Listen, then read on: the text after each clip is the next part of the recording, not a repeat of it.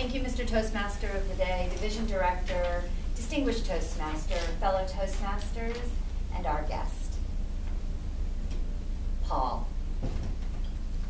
The speaker is to present a persuasive speech that combines logical support for his viewpoint with a strong emotional appeal. He is to be a credible source of information.